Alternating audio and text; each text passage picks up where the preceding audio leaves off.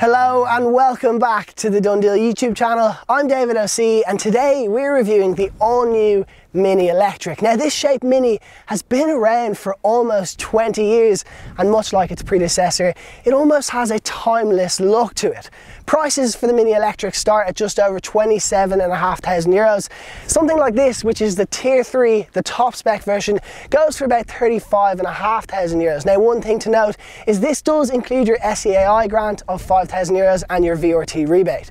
Now let's talk about the look of the Electric because there is a few changes. Things like this aerodynamic grille, which you can opt out of, and interestingly enough, these wheels. Now a fun fact about those is that these wheels originally were called the Corona spoke wheels, but for obvious reasons Mini changed the name to the Power Spoke and that name has stuck ever since. And they also look like a 3-pin socket, which we actually use here in Ireland and also in the UK, where the car is built in Oxford. Now, one thing I really want to talk about is driving it. So we're going to get right into a drive and see how she handles.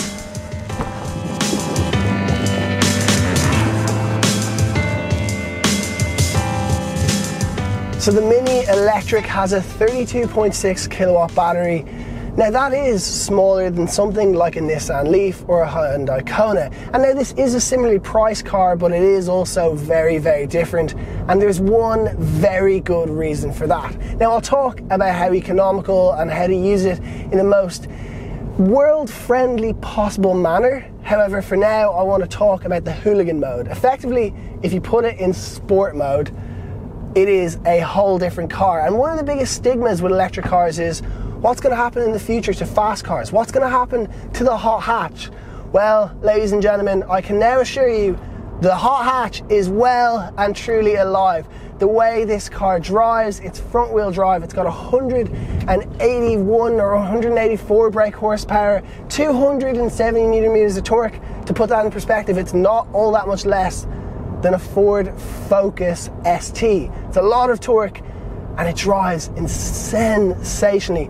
The batteries are low, so the center of gravity is low in this car. It's got a 50-50 weight distribution and it just handles phenomenally. Yes, you're going to run out of power eventually because you're going to have had too much fun and you'll need to charge it, but it doesn't matter because the smile on your face, it is a Cooper S. It's badged with it and I can 100% stand by it.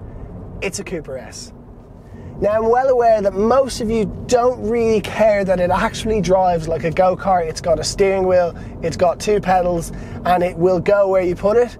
So I have to consider the fact that most of the time the Mini Electric is going to be driven by people who are just going out to brunch and who are driving to college or driving to work on short commutes. So we have to test it in an urban environment. The reality is most driving done by Mini owners is around town, hitting speed bumps where the suspension is actually ever so slightly too firm, but it's kind of part of the Mini. It's about getting in and out of tight spaces, using the reversing camera. And you know what? You're better to just enjoy that, embrace it, put it in to green plus mode, let the regenerative braking do its thing, and just drive and enjoy it around town. And if you do want to go for a longer journey, then get a petrol or a diesel version.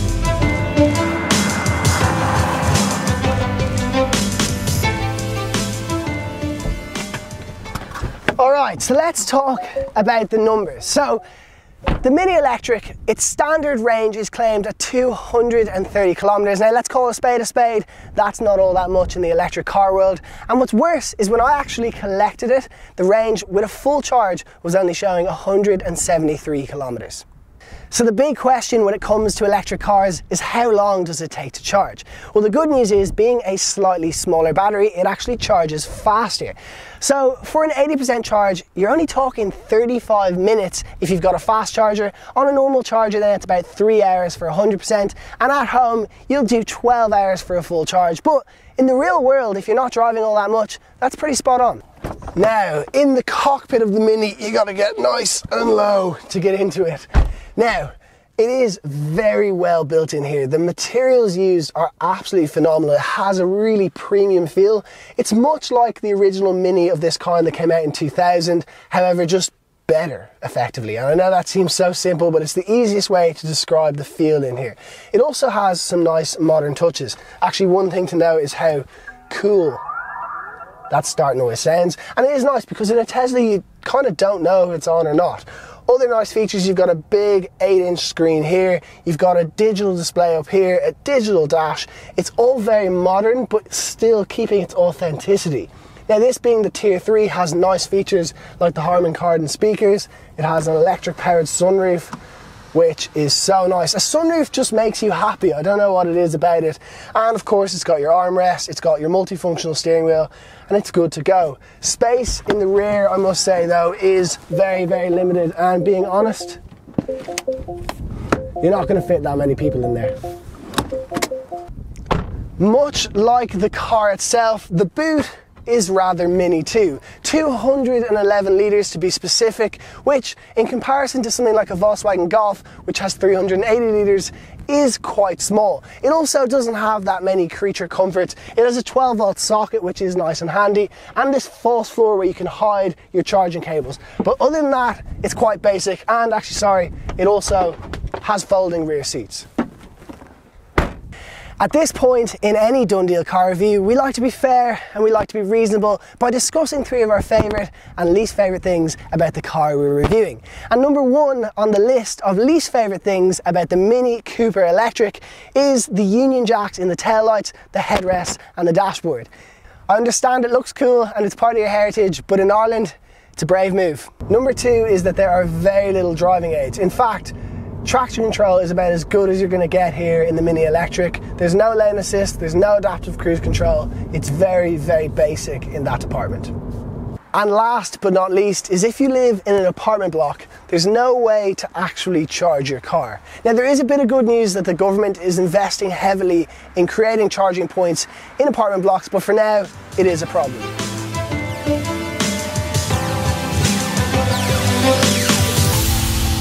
Number 1 on our favourite things about the Mini Electric is that there's a little speaker inserted here and it emits a kind of sci-fi noise. As we all know, electric cars don't have very much road noise, so they've put it there in the safety of pedestrians. Number 2 is that it is one pedal driving. So very similarly to the Leaf, when you take your foot off the accelerator, it will regeneratively brake, but it'll do it so much to the point where we come to a complete halt.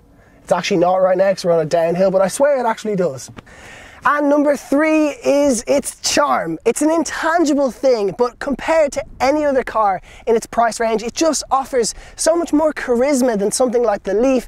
I mean, I love the Kona, but this is better. Well, there you have it. That is DoneDeal's review of the Mini Electric, and after a few days driving it, it's shown me that the future is bright and that electric cars at an affordable price can be fun, and they will be, and hot hatches will live on. We hope you enjoyed the review. Thank you so much for watching. If you did, please subscribe and let us know in the comments what videos and what cars you'd like to see us review next. But until then, we'll see you in the next video.